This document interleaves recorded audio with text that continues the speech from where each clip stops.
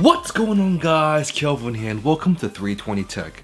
On my left hand I have the Apple Watch Series 3, on my right hand I have the Apple Watch Series 5. They both have the same watch face, using Clockology of course, but there is a slight difference between the two. Can you guys figure it out? Now at first glance, both the Series 3 and the Series 5 might look very similar, but there is one key difference that you guys might not see at first, but when you guys realize what it is, it makes a massive difference.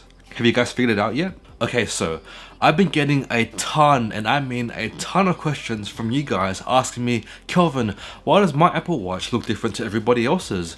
And the quick answer for that is the bezels. The Apple Watch Series 3 was the last Apple Watch that featured a square and boxy display, as in, I'm a boxy display, I'm a boxy display. Alongside this boxy display, the Apple Watch Series 3 also had thick bezels, and when I say thick, I mean thick with a triple C. Oh, that'd be thick as hell! Like, if I had to compare the bezels between the Apple Watch Series 3 and the Series 5, the Series 5 is like my girlfriend's eyebrows, and they be on Bali.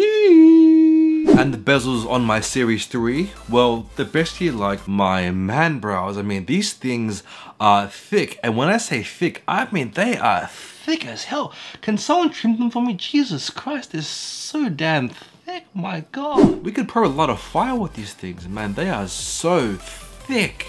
Alright, maybe the bezels on the Series 3 aren't this thick. I mean, this is pretty damn thick. So if you're someone with an Apple Watch Series 3 or below, and you guys are wondering why your watch face looks different to everybody else's, it's because of the thick bezels. By all means, every single one of you guys is still able to use Clockology to get custom third-party watch faces on your Apple Watch. But the only drawback is if you guys have an Apple Watch Series 3 or below, your watch face might look a bit cramped.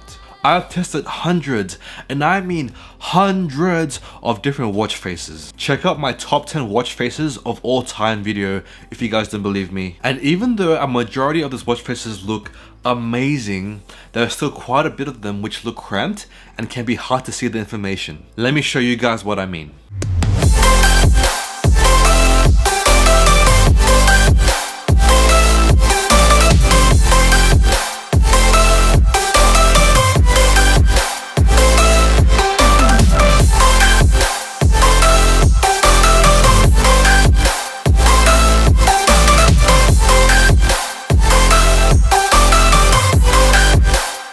As you guys can see, it's very possible to get great looking watch faces on your Apple Watch Series 3, but some of them will look cramped, and it's up to you guys to decide if you're okay with that. Some are perfectly fine with their watch faces, others will think it looks very cramped.